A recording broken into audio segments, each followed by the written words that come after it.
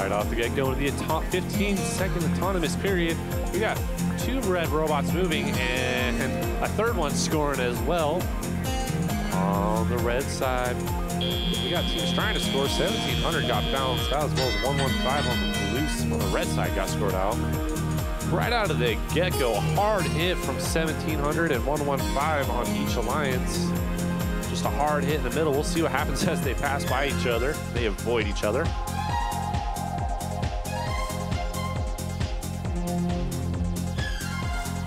$32.56. That's the Warrior Borg scoring a cone on the high node.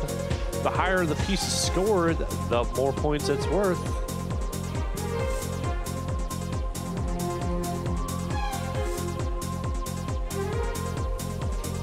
Middle of the field, we got some hard defense being played by 8756. That's Magic Valley Logic Control, slowing down the Blue Alliance from running back and forth from their player stations.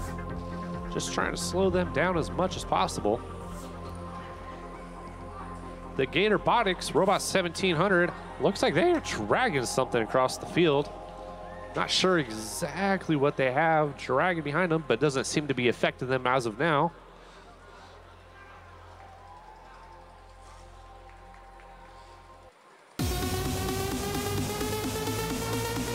$32.16, that's Missoula Robotics.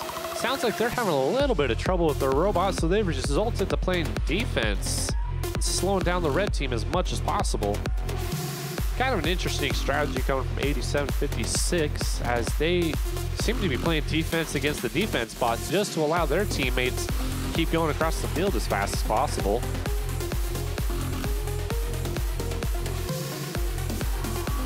$32.45, Team Ravens over in their player area, receiving a cone from one of their players to try and score it with 30 seconds to go.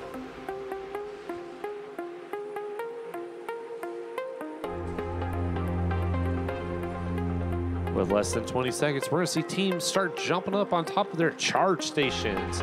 The more the robots, the more the points they'll earn.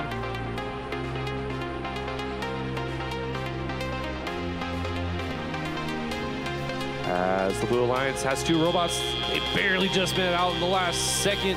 Team 115, though, however, get one last with a final score of 90-76. That's going to reward the Red Alliance with 2 ranking points. Congratulations to all the teams.